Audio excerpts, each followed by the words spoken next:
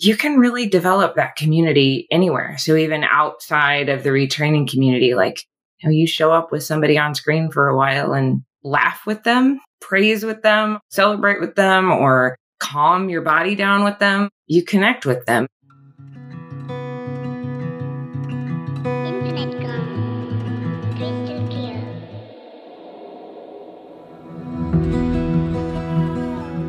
Hello, welcome to Our Power is Within. I'm your host, Chasmith, and my mission for this podcast is to inspire you to take your power back and to realize that you are the healer that you have been looking for all along. I believe that we are all capable of healing in mind, in body, and in soul.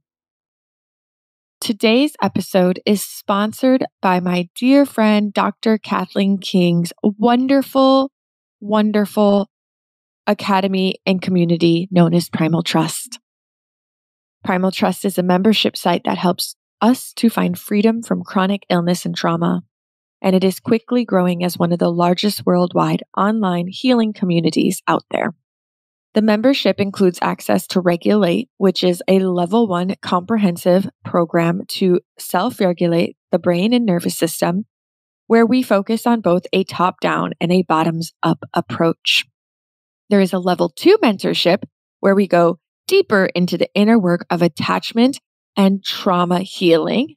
And as a side note, for anyone out there who has tried the level 2 in the past, I do want to highlight that there's actually a new option for level 2 that is a simplified version.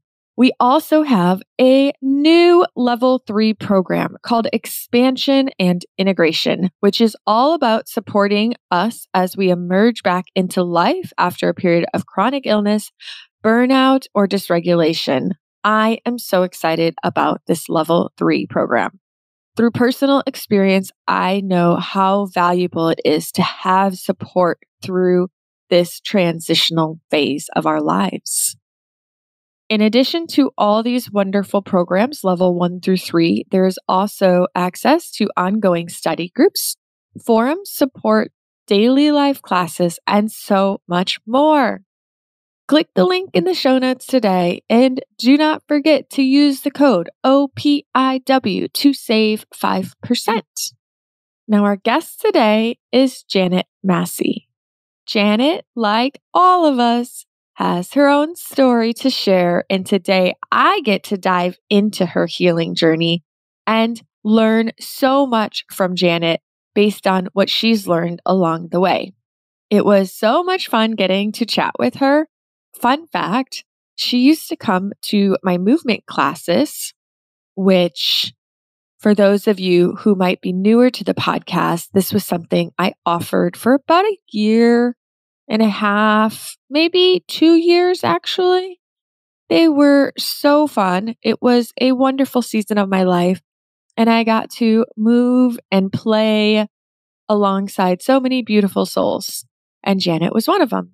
But it's so crazy, and her and I mentioned this in the episode, how even though she showed up for many of my classes and we did get to move and play together, how much of her story I actually didn't know until I did this interview. It's kind of crazy how that all works. So anyhow, it was a joy for me to get to know Janet better at this deeper level after having this connection with her for so long. And I'm really excited to share this episode and see what you gain from hearing her experience and insights that she gathered along the way. Please enjoy.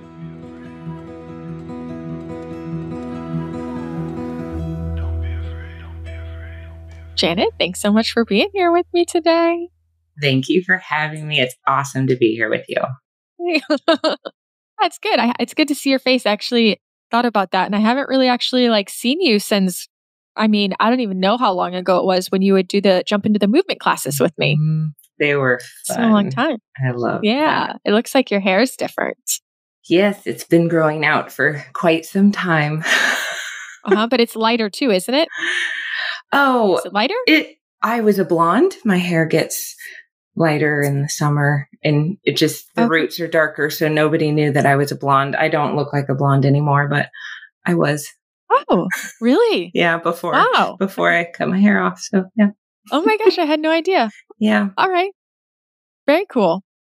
Well, we're going to talk a little bit about your journey today. Is that cool? That sounds awesome. Let's start with a very simple question. Where are you at in your journey? Are you at a place where you consider yourself fully healed? Are there still symptoms or dis-eases in your body that you are still recovering from and healing? Tell me something. I consider myself fully healed.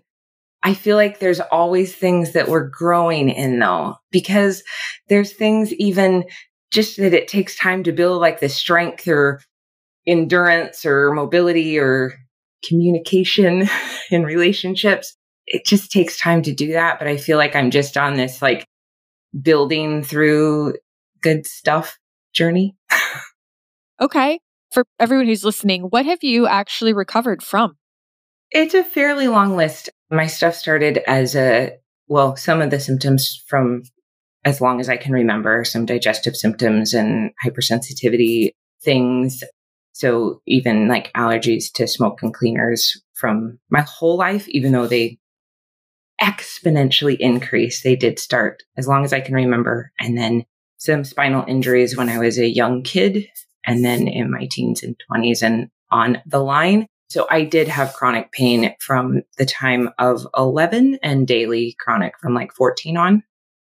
So that is some of the stuff. In my maybe early 20s, I think I was diagnosed finally with Ehlers-Danlos syndrome, and that explained a lot of it in their world. I don't receive any of these labels anymore, but that was a past diagnosis. And that I feel like was kind of the overarching thing of all of it. The worst severity, the joints just hanging out of the socket and dislocating throughout the days was kind of the big picture of it all. And then a cerebral spinal fluid leak in 2007 from a medical procedure caused more trauma around medical procedure stuff and medical anything. And then that continued until shortly after starting retraining. And then just mast cell activation syndrome or multiple chemical sensitivity. You can just group it into that.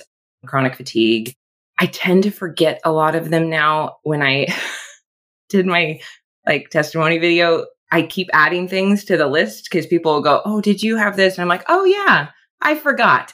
So I've really detached that far from some of them, but like trigeminal neuralgia was one of them, vertigo, and then the depression and anxiety and complex PTSD and all, just the gamut of things, food sensitivities. And that's what I'm remembering right now. Yeah. It's a good place to be when you can start forgetting about all that stuff, you know, like you're so in such a different identity state that you're so far removed from ever identifying with those things. That's beautiful. Yeah. It's nice. It's very nice. Yeah. You've come a long way then. Yeah. Yeah. I know just from knowing you that your self-healing journey, the catalyst for that really was rewiring, correct? Yes. Yeah. It started all with DNRS, the dynamic neural retraining system. That was the first entry point I had. I admit I didn't know what it was. I'm really thankful I didn't look at it or any testimonies because I just knew it was neuroscience.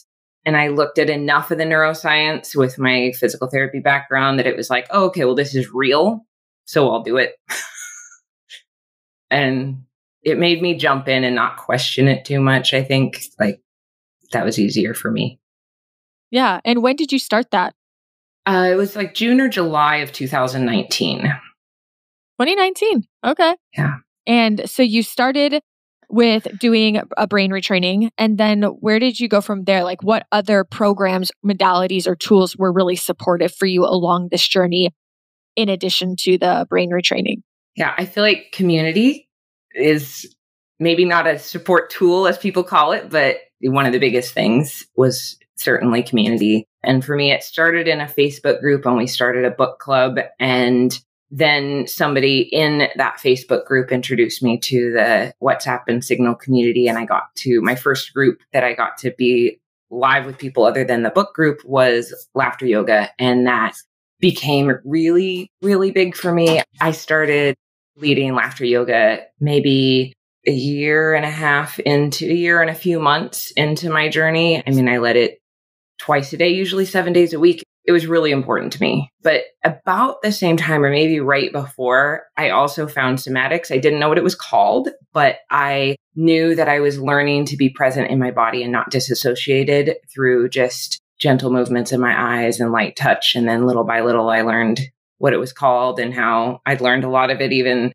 as a physical therapist, but I had no idea it could help me. So yeah, really somatics, laughter yoga.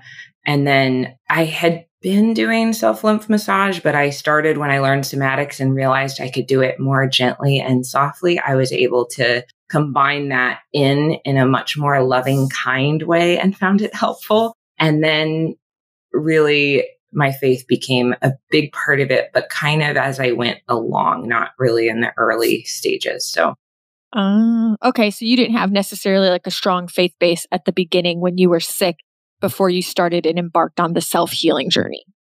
I feel like I would have said I did, but I had a whole lot of lies and fears and triggers associated with it because it was, yeah. So it was just kind of very carefully adding in little pieces when I felt able to. And then that grew as lies broke down and I could just have more good and realize truth and just see it a little bit more clearly. So I think I thought I had that, but I did not. Okay. Yeah. So it's just kind of this like layers, like I'm rewiring. I start laughter yoga. I start doing gentle somatics. You just kind of layer, I start having more faith. I'm all the while in community. So you just start layering in these things. Yep. Mm-hmm. Yeah.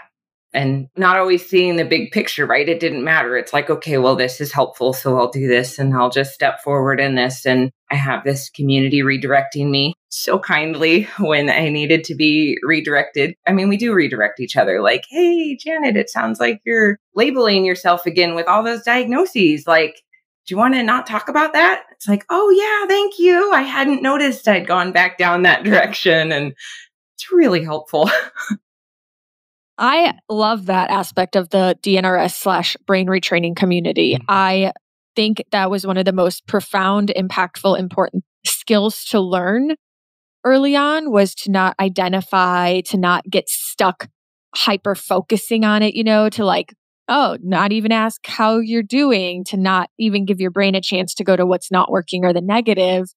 And I noticed that for a lot of people who kind of immerse themselves in the self-healing community through different modalities or tools or entrances, they didn't have that skill per se. So you see such a difference if you go into like a brain retraining Facebook group versus like some alternative type of Facebook group. It's like all symptom talk versus like, hey, we're not going to talk about that. Hey, that's not allowed here, where it's moderated. And I just thought that was a very powerful skill set to have and to develop. Yeah. And so I'm forever grateful for that aspect. And also the laughter aspect. I thought that was something we kind of learned through the retraining community too. And being able to recognize that we do have the power to shift our state. And that's not to say that we always need to shift our state because as we usually learn along this journey, we need to actually feel our feelings. But there's a time and place to feel things. And there's a time and place that it's a superpower to be able to say, no, I'm going to shift my state. And yes, this might be happening and I'm still going to choose to laugh today. Yeah. Well, I actually have found many times laughter to be really helpful to have all my emotions released too. I remember learning that and getting the opportunity to try it when I had a loss and I had been able to like release all my feelings. And then I woke up and felt like I wasn't releasing, I was holding. And I didn't quite feel up to leading a laughter session because I knew I might cry, but I got to join one. And I actually kept myself on camera most of the time. I would just turn it off now and again when I realized I was going to start crying.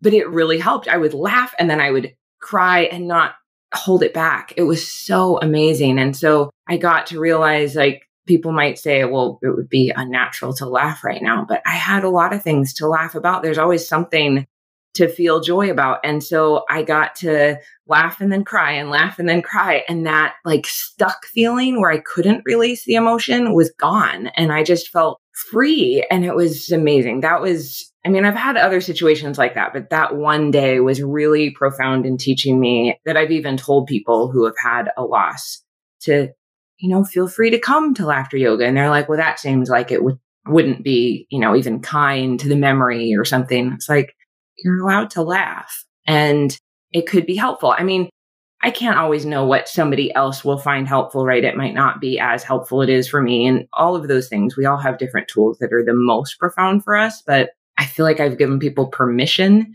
to try it. It's okay. It's not disrespectful to laugh in the midst of grief, and it can help you break through that dam because you're expressing one emotion basically, and then others can feel free to come out, and it's really powerful. Yeah, that's such a good point. And I love that you brought that up about the grief because, wow, that's so real. Like to that guilt feeling, like when you're grieving and you are standing in your power and you're like, I'm going to make a conscious choice to like feel the feelings and also choose to elevate my mood. Yes. But then you do it. And then there's this guilt for how could I possibly allow myself to laugh or smile or be happy when I'm also grieving somebody or something and feeling all this pain. And it's like, well, it doesn't have to be either or. It gets to be both. And that is such a superpower that I feel I learned from this journey. Yeah. It's amazing and a gift. And I feel like having the community to laugh with is amazing because I felt safe too. And I know now I lead both inside the retraining community and outside of it. And you can really develop that community anywhere. So even outside of the retraining community, like, you show up with somebody on screen for a while and laugh with them or praise with them or celebrate with them or calm your body down with them. Like you connect with them. I mean, we're all doing the same thing and it's really beautiful. So yeah. And this ride can be a lonely one. So community is so valuable. And I know that a lot of us really struggle with creating that community necessarily like in our physical sphere of influence per se. Maybe we don't have it or feel it from our family or close friends that, don't understand what we've gone through in a sense. And so, but learning that we can absolutely still feel connected and a part of, even in a virtual capacity, is huge. Yeah. And I've met quite a number of people over the last few years or the last couple of years, I guess, in person that I had only met online that have flown here, traveled here, whatever. And it's no different. I mean, there's certain things you don't know how tall they are necessarily. Sometimes that can really surprise you if they haven't told you. But, you don't know like how fast they walk maybe, or there's little things that you don't know because you haven't been around them. But otherwise, you really do know them. Like we really do develop connections and it just feels like, oh yeah, I'm just seeing you again. And it's beautiful. Yeah, that's awesome. So throughout your journey, how long initially did you really hone in on DNRS and brain retraining and make that your fundamental practice before you shifted gears? Well, in a lot of ways, I didn't do DNRS by the book at all. So I feel like I considered everything I did brain retraining. I mean, like laughter was part of the elevating my mood and part of, and I was in a DNRS group, and somatics to me was as well. I realize now that's not part of that program, but it was like, okay, well, I'm working to re-identify myself and be present in my body. So to me, that was all part of that. And even the self-lymph massage, it was like, oh, okay, I'm going to give myself just self-support. I'm going to support my body and be caring for it. And that's changing my identity and just how I treat myself. So I feel like it's been this whole big bubble of things that to me was all the same thing, even though I'm not like, people will talk about rounds and it's just one piece of the program and wasn't as big for me, but using the format of catching my thoughts all day, I feel like that's a lifelong thing. It felt like when I started, I'm not going to do this for more than 6 months. This is hard.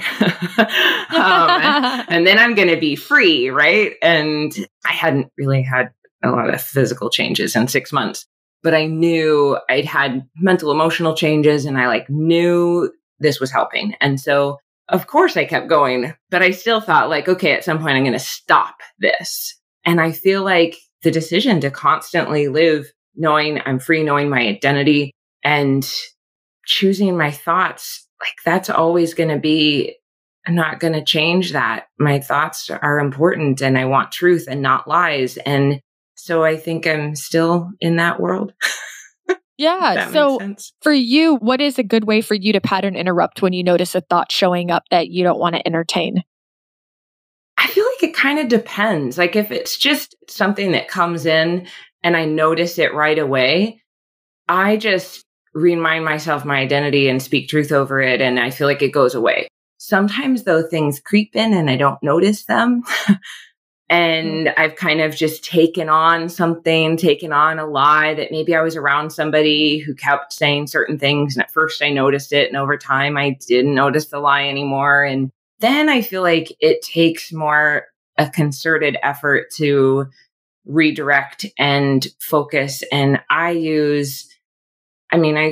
do still use the decision to laugh. I'll even just decide to laugh about that. Oh, I took on a lie, really took on that lie. And I laugh that's silly because I know now that's a lie. So I actually have found that more recently, because I feel like my nervous system might have thought early on that I was laughing at myself for believing something, and that might have not been nice. But as it went along, I'm no, I'm laughing because I know I am free and I don't have to receive that. So I laugh. But for me, it is the foundation of my faith that I remind myself of my identity, and I choose praise songs, and I do praise God, because that is, to me, that's the foundation of my identity. And that's what redirects me more than anything. And so I'll often maybe start laughing and then realize I've just had my mind on different things and I need to redirect. Yeah. I like that though, because how often I think have I caught up, like how you described it, you all in this, something creeps in and all of a sudden you're in this story. And then when you finally catch yourself, it's so easy to go into guilt or shame, shame yourself for oh my God, I can't believe you did this. Oh, I can't believe it's so easy to go there. So instead to just have a chuckle and just be oh, haha, I already know the truth. I can't believe I fell for that. Okay, whatever, that feels a little bit more light, gentle, and not so heavy by covering ourselves in more shame. Yeah. Yeah. And I'm not laughing at myself, right? And that's what we've done in laughter. I'm laughing with myself. This is silly. I know this. And I've spent so much time thinking the truth. And so, yeah, I love it. Yeah. Now, as far as the somatics, because that's a word that's really thrown around a lot. And there's an infinite number of types of approaches for how we could address somatics in a sense, you can get into somatic exercises like panticulating and actual, I'm not going to say this name right, but there's actual physical exercises and movements. And then there's somatic tracking and somatic experiencing, and anything at all that has to do with the body is quote unquote somatics. And I'm sure there's different types of somatics that resonate for different people, but what was really the approach that worked for you? Yeah, I agree. It's a word that is, and really it's just because soma is the Greek word for body. So it's it just is going from the body to the brain instead of the other way around. And that's really the whole reason why it resonated with me, because so many people, it's challenging to catch and direct our thoughts, but also when, because of physical things, there's maybe trouble speaking or trouble concentrating, trouble connecting with all of that. And even sometimes when I felt like I could connect with my brain, but it wasn't affecting my body, I needed to address my body. So it started out for me with, and I know a lot of people have heard this, but it really did start out with me staring at a leaf above my bed. That was a really big turning point in my whole journey. So I was in bed, and there was a plant above my bed with it was a peace lily, and it was the biggest leaf I've still ever seen on a peace lily.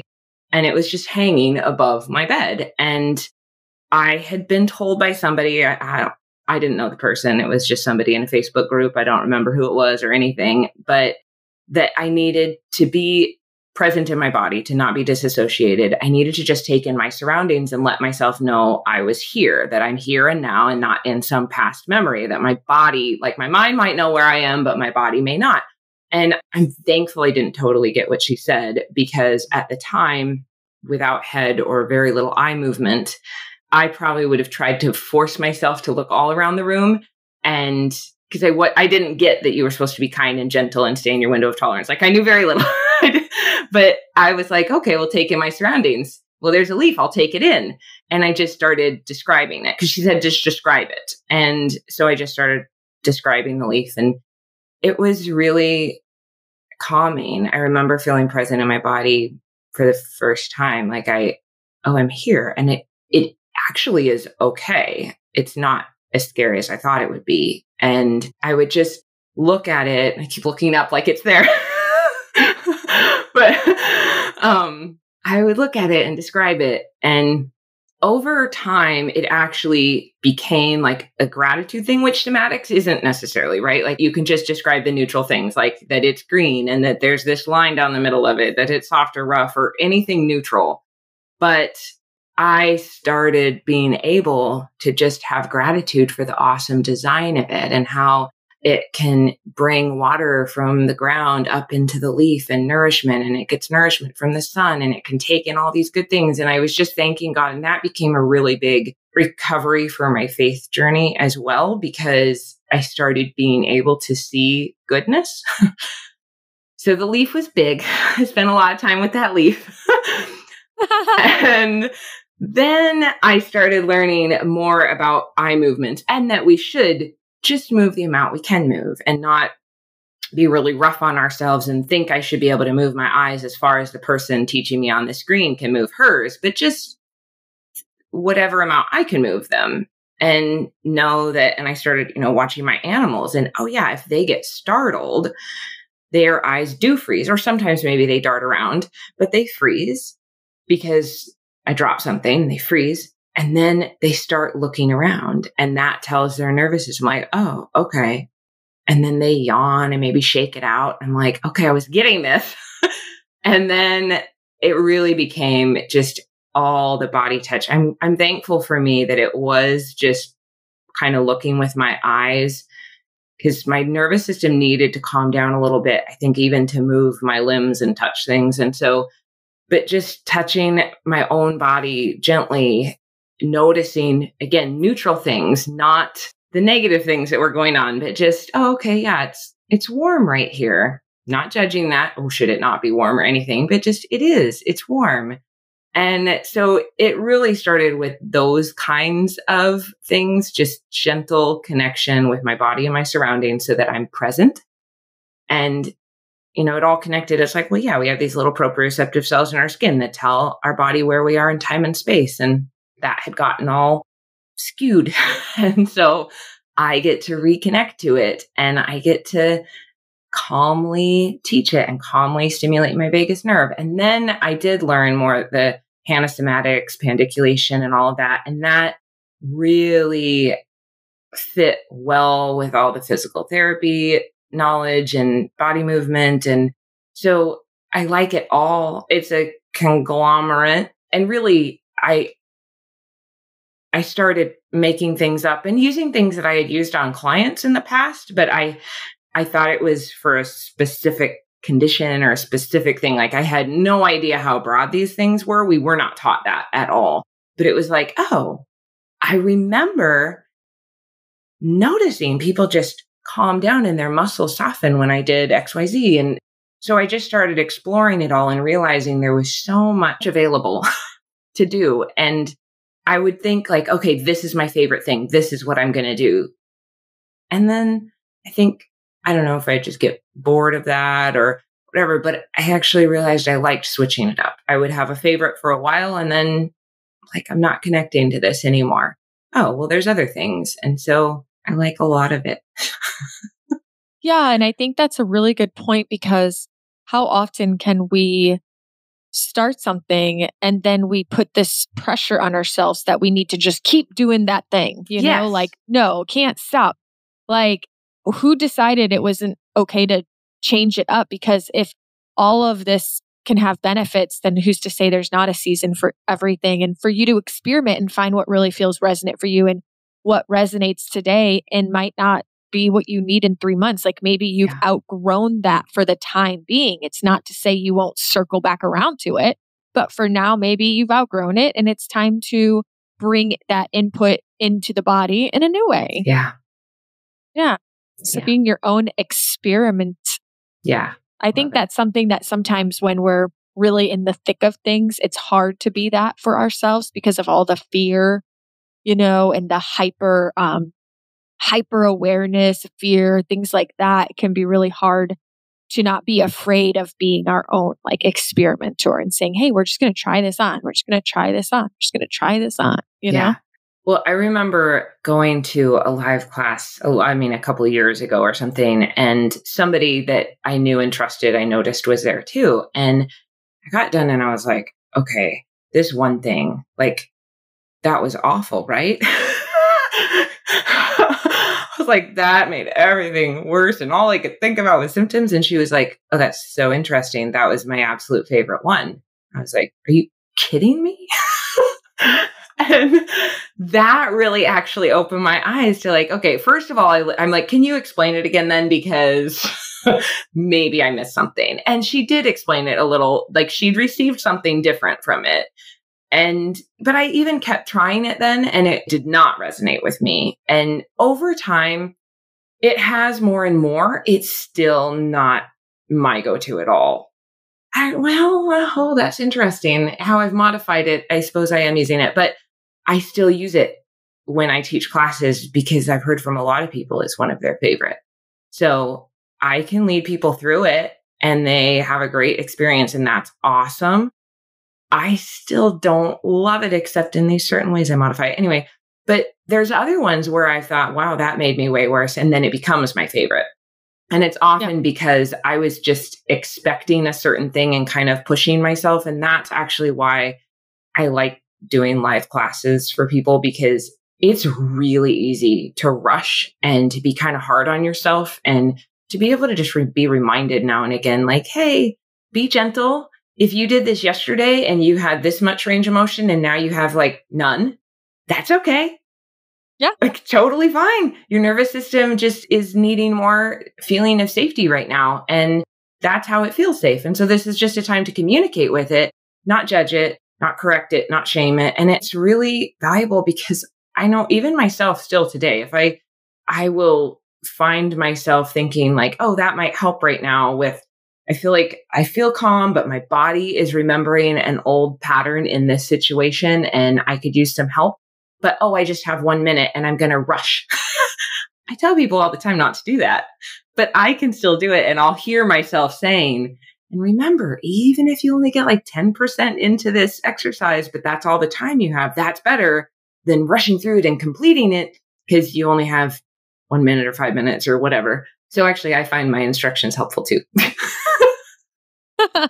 Nice. Yeah. No, and that all just is evidence that like, it's just so individual, isn't it? It's so individual. It's like all just so individual to each person, where they're at, where they came from. Mm-hmm. And like, again, I do feel like there's times where something you outgrow it or it doesn't feel like it's serving you now. And then you circle back and you're like, wow, this is awesome because maybe you've done all these layers of healing. And now when you approach this thing from this completely different person, it has a completely different experience. Yeah. You know? Yeah. So things can come in seasons, in cycles, for sure. So speaking of some of this stuff, what is your daily self-care routine like nowadays? Because you consider yourself fully healed, but that doesn't mean that things, like you said, you might feel calm, but that doesn't mean your body doesn't still sometimes show up as activated in an old pattern. So what do you do to take care of your being regularly?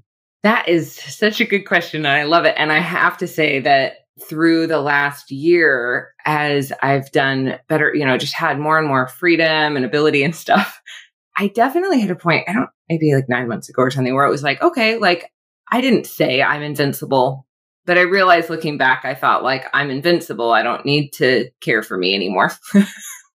Oh, yeah. I feel like I was still doing things, but just had really gotten into like, I don't need to listen to my body. It doesn't, I don't know. So I feel like just learning how it is a lifelong thing to care for ourselves. And it doesn't have to, I think I needed to separate like, oh, I'm different and I need a lot of care, to just, no, I'm not different. I mean, we're all different, but I'm not like negative different. We're all just unique, and we do actually all need to care for our bodies. We all have this body to steward and care for and love. And so that has been a journey. And I've seen a lot of people, it's interesting how many people resonate with that. But so for me, I feel like dedicating time to, I love going on a walk in the woods. So I work hard to set that time aside every day and being present in it. Like I've had the temptation to like, oh, well, I could be walking and answering calls and things and, I'm there. Yeah. So, and there are times where I'm like, something will come up and I think, I really want to share this with this person. So people have gotten voicemails from me and I'm like, oh, sorry, breathing hard. I'm on a walk. And those are like gifts to me. Like, I just feel like, oh, wow, as I have this time to like, just pray and speak, like I sing in the woods. I do all sorts of stuff. Anyway, the regulars all know me and seem to enjoy it.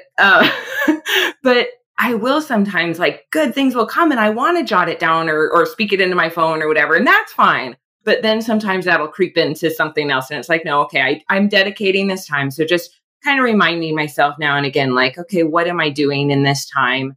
And then just as I wake up and as I go to sleep, the minutes before I go to sleep and after I wake up, I just always take that time to redirect my thoughts, because I do think it's important what I'm thinking about through the night and then how I start my day.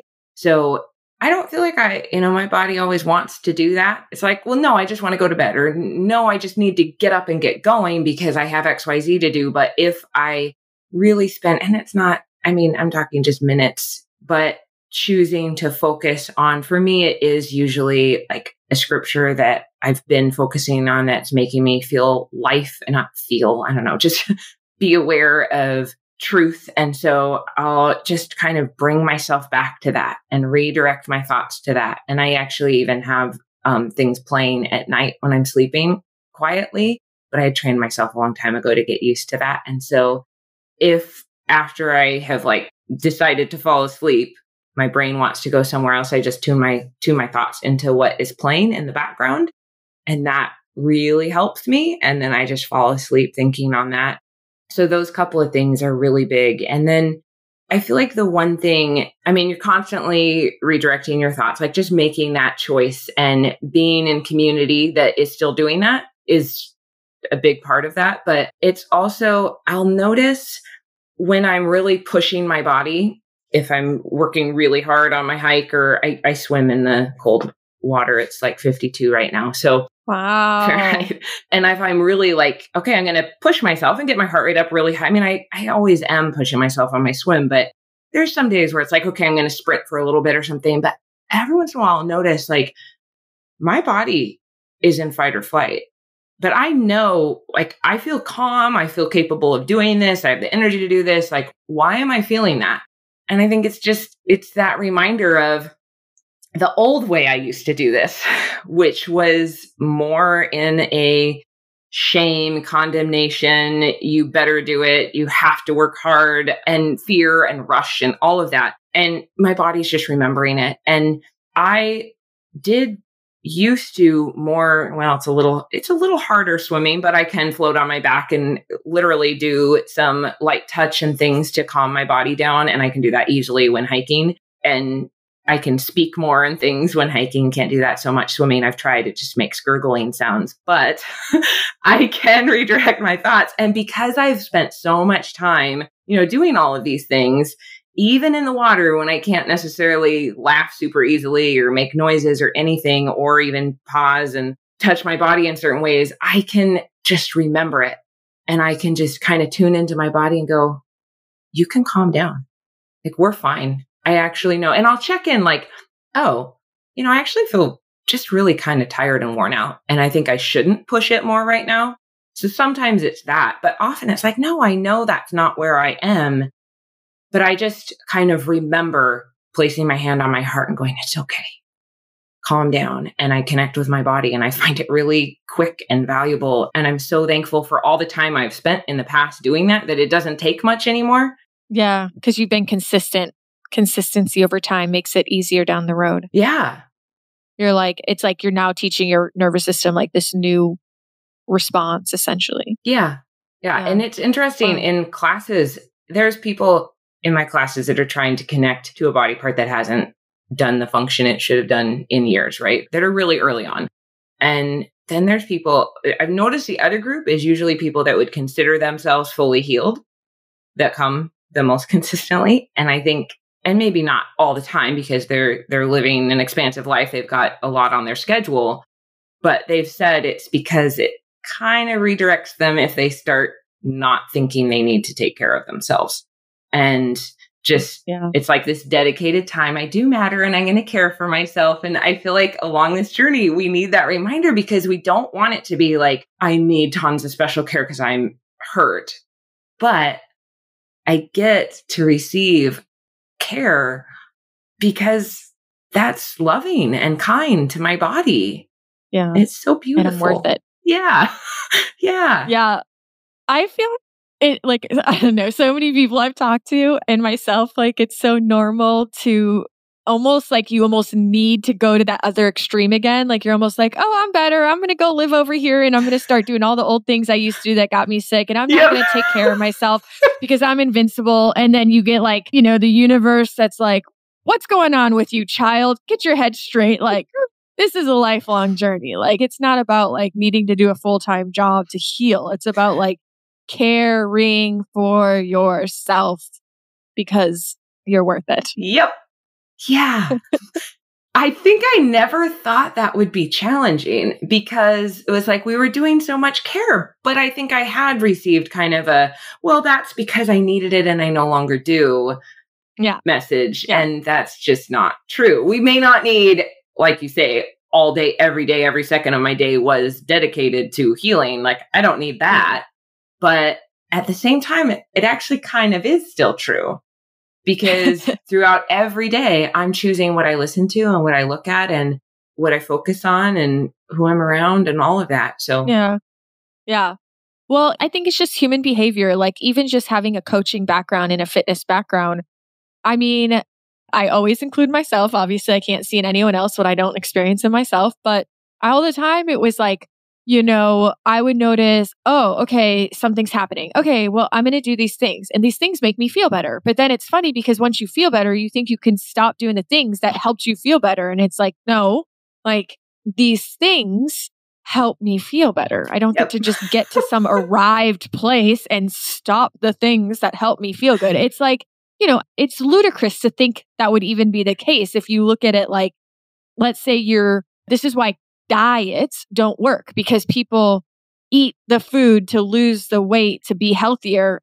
Of course, if they stop eating well, they're going to gain the weight back and not feel good again. It's like, no, what is your nutritional lifestyle? Like you just do this for the long term. Yes. Exactly. Same for those little rituals or practices, whether it's like mind stuff or body stuff or soul stuff. Those are things you don't go like, I found a relationship with God. Now I'm never going to talk to him again. Exactly. So, I mean, you could equate that to like, oh yeah, I created this beautiful friendship and now I'm never going to reach out to this person or communicate with them again. Like, it's like, no, I got to keep giving and putting into this relationship with self. Yep. It's good. But we got to learn sometimes the hard way, sometimes more than once. Yeah. And that's part of the community too. Yeah, because they help you. They help, like you said, redirect you. Yep. Yeah. Yeah, that's the beautiful part of making sure you keep those people close because they can be the ones that help keep you on the right track. Mm-hmm. It's good to have people like that in your life for sure. Yep. It is.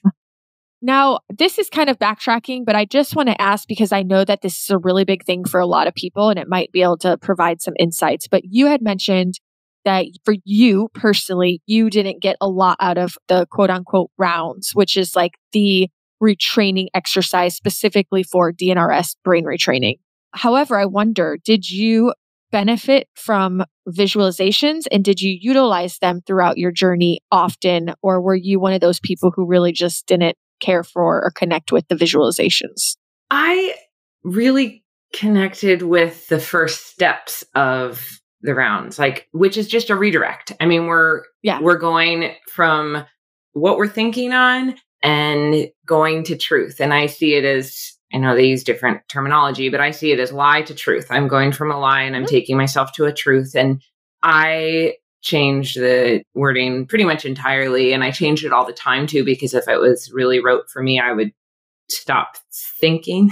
And so I wanted to be thinking about it. And so I would do that kind of regular redirects and then sometimes like an image or really looking around me again. So I guess I didn't know this, but kind of somatics, like looking at whatever, just connecting my body to my surroundings. And so kind of more a real, I mean, not that visualizations are real, but, you know, a live, just taking in my surroundings. Or orienting. Yeah, orienting. And I did use the visualizations and I know it was probably powerful, but I never connected any changes with it.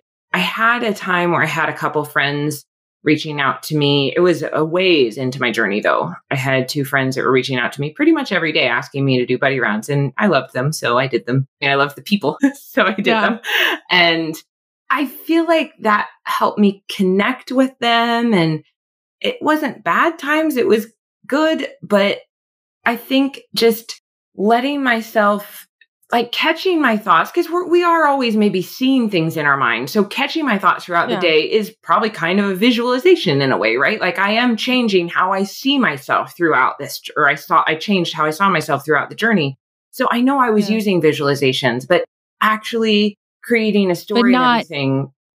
Not in that way, not in the way of like, I'm going to sit here and have this visualization, bring myself into an experience. And that's good. I wanted to acknowledge that because there's a lot of people who don't connect with them. And then they become very afraid that if they don't do them, they can't heal, or they judge themselves or put this pressure on themselves or create this whole story, as you would call it, a lie about what they mean and what it means about them to not be able to do them or connect with them. And I just wanted to highlight that, as it's been said a million times on this podcast, healing is so unique and so individual.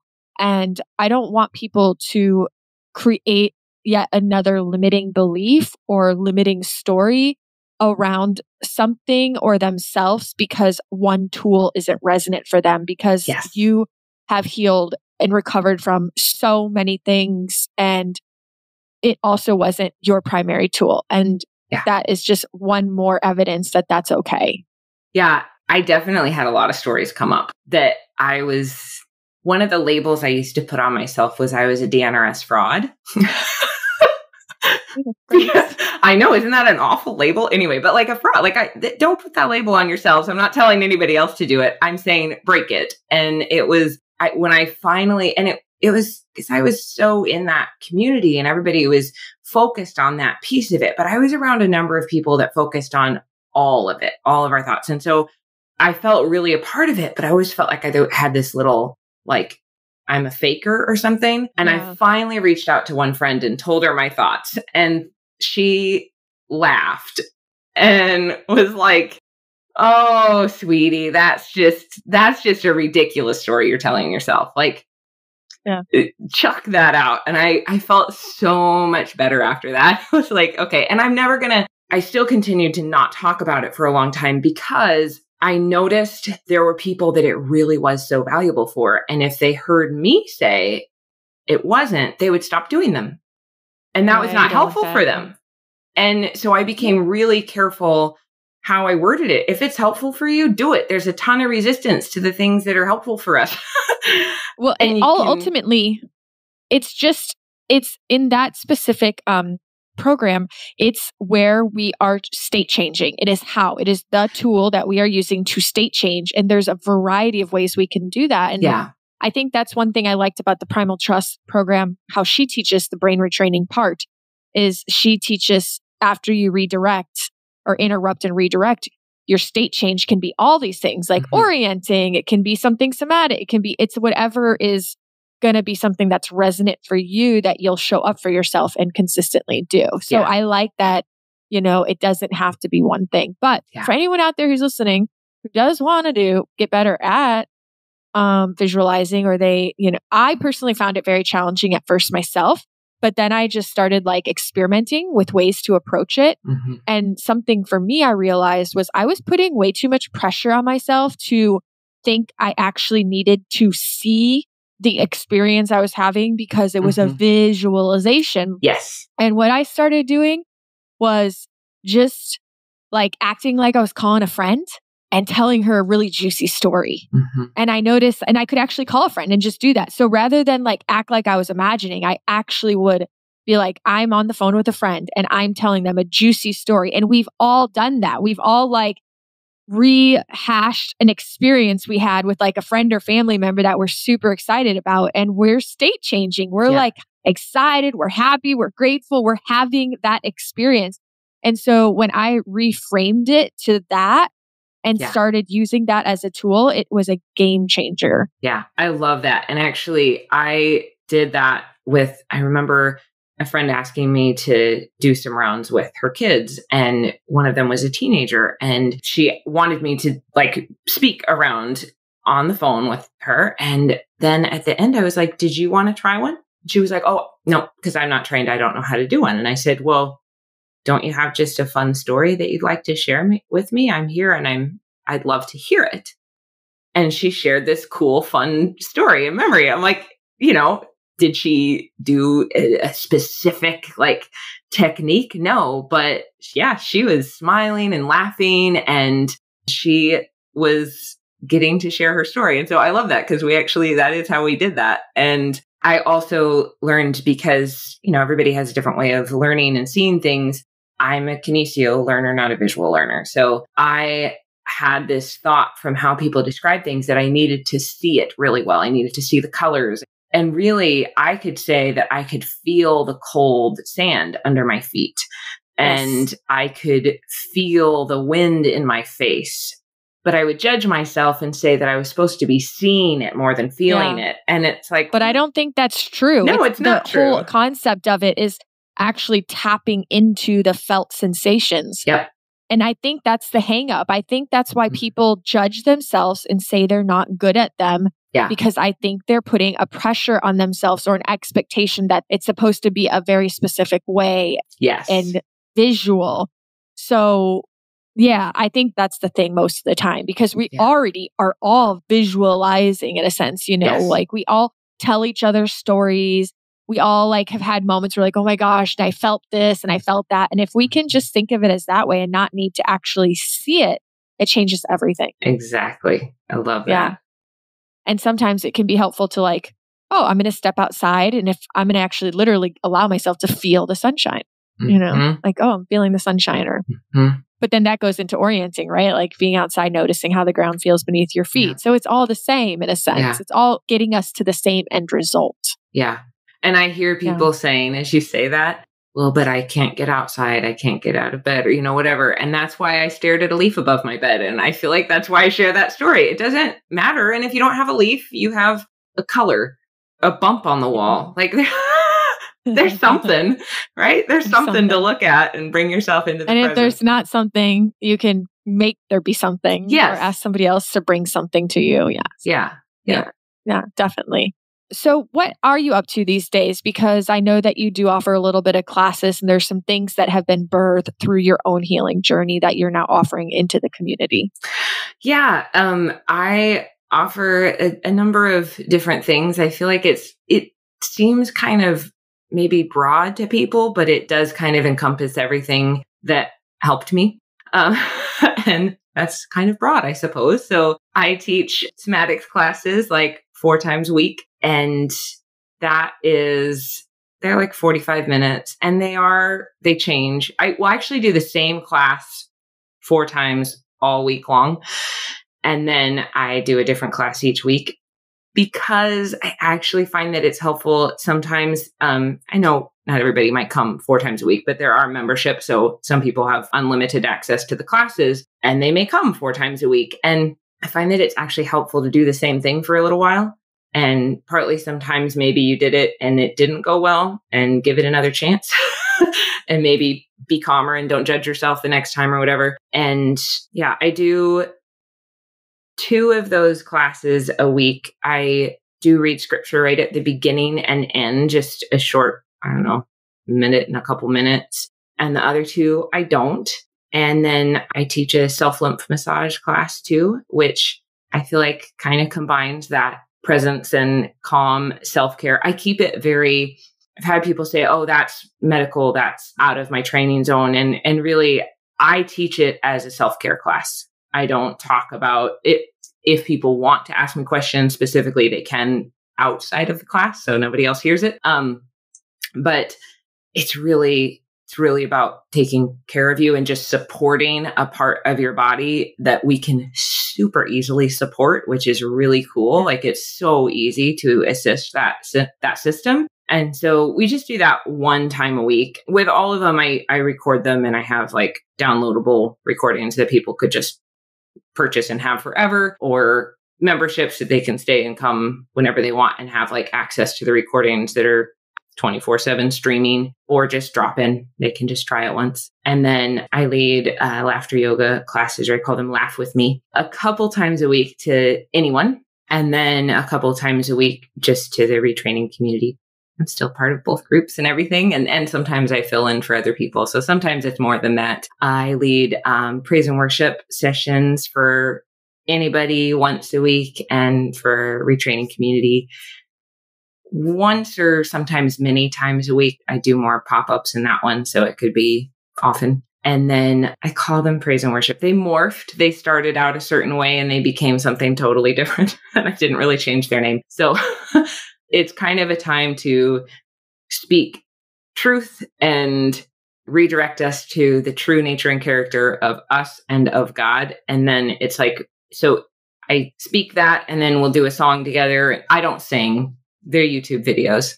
All right. I'm not a singer, but I love that one. And often like kind of combines whatever we're just learning and thinking about in the whole group. I often am focusing on in there. And then we focus on those same truths and words and scriptures on another day a week, once for the whole anybody and once for the retraining community, at least once a week. And we focus on praising God through that. So we actually just have time for pop-up like praises, whatever comes to mind through what we read. And that can be a really good time to challenge yourself to speak praises instead of maybe what your mind or body want to speak. And if people aren't up for that, they can just listen. They don't have to. Which essentially is also just speaking gratitude, right? Yes. Yeah. Gratitude. That's a great, probably makes more sense. But yeah, it's, and because otherwise I don't want anyone who's listening to be like that. You're just like, praise Jesus or praise, like you're actually like, hey, I'm really grateful for, like, I'm praising this because of this gratitude or this experience.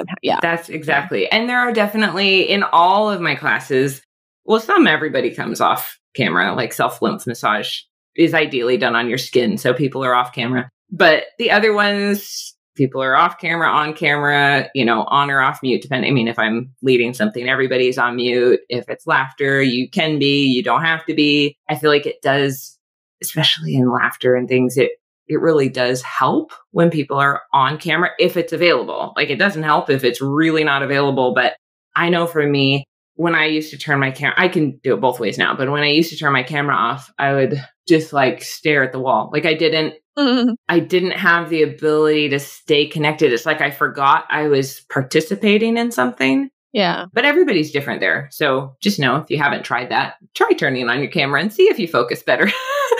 Yeah. It can be valuable. And so there's stuff throughout the week. I think I forgot something, but that's lots of options. Yeah, lots of and options. They can find that all on your website, which I'm going to drop links in the show notes for them. Yes. And other than the somatics and self-lymph massage class, everything else is free. So, okay. Awesome. And final question, you probably already know what it is. If you were told you could only spend your whole rest of your life sharing one message with the world, what would you spend your life sharing? I would share, which I wouldn't have said this early on, but I guess that's true for everybody probably, right? I would share that Jesus is what set me free, or who set me free. And I am absolutely forever grateful that I got to break down lies I had about him and that I truly am loved and everybody is truly unconditionally loved. And I didn't know that. And I just want everybody to know that. Thank you.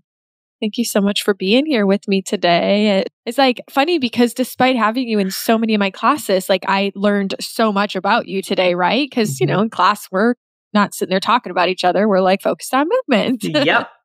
And so, yeah, it was good to get to learn a lot about you and your actual story because all the times that I was doing the classes, I always wondered what people's stories were, you know, but naturally we were honoring that kind of positive environment where we didn't dwell on what wasn't working. And so we didn't have the space at the time to bring all the other stuff up. So yeah, it was really fun to meet you better and get to know you better and hear so much of your insights that have come through your story. Yeah. Thank you so much for this opportunity because you do an awesome job with all of this and it's just a gift to get to be a part of it. So thank you. Yeah. Thank you so much for tuning in. I hope that you did enjoy getting to learn about Janet's story. I know I did. If you find value in the content in this episode or the podcast, please consider supporting future episodes with a small donation today. There is a link in the show notes called Support This Podcast. And if you haven't done so already, don't forget to give us a follow on the Instagram. And you can join me on our weekly challenges. This week is our last week with the theme of letting go. Until next time, make this week great.